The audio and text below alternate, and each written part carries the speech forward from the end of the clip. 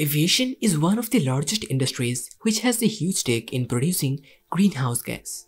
In 2018, it's estimated that global aviation, which includes both passenger and freight, emitted more than 1 billion tons of CO2.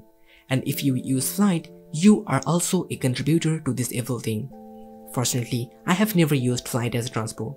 But, no doubtly, in some circumstances, aviation is unavoidable.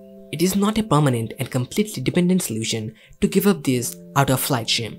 So we have to solve this problem in a more acceptable and practical way. And fortunately, the mission have started. But how is that possible?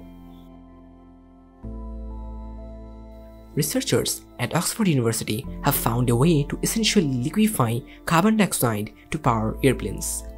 They used what they are calling organic combustion method, in short OCM, which refers to the natural process of burning fossil fuel or natural gas. See, when fossil fuels or natural gas burns, their hydrocarbons turn into carbon dioxide and the process releases energy and water.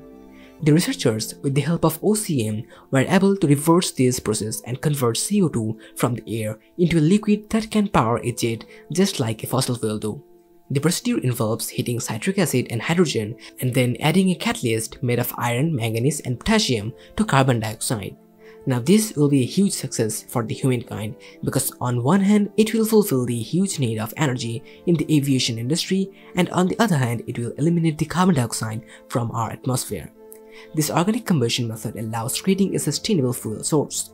On top of that, it also creates a window to remove carbon dioxide from the atmosphere. Tianquan Xiao, a senior research fellow of the Oxford's Department of Chemistry, said, "Climate change is accelerating, and we have huge carbon dioxide emissions. The infrastructure of hydrocarbon fuels is already there. The process could help relieve climate change and use the current carbon infrastructure for sustainable development." Now, the researchers performed the said experiment in a small stainless steel container and were able to produce a small amount of substance. So, as you can imagine, the whole procedure is still in its initial stages.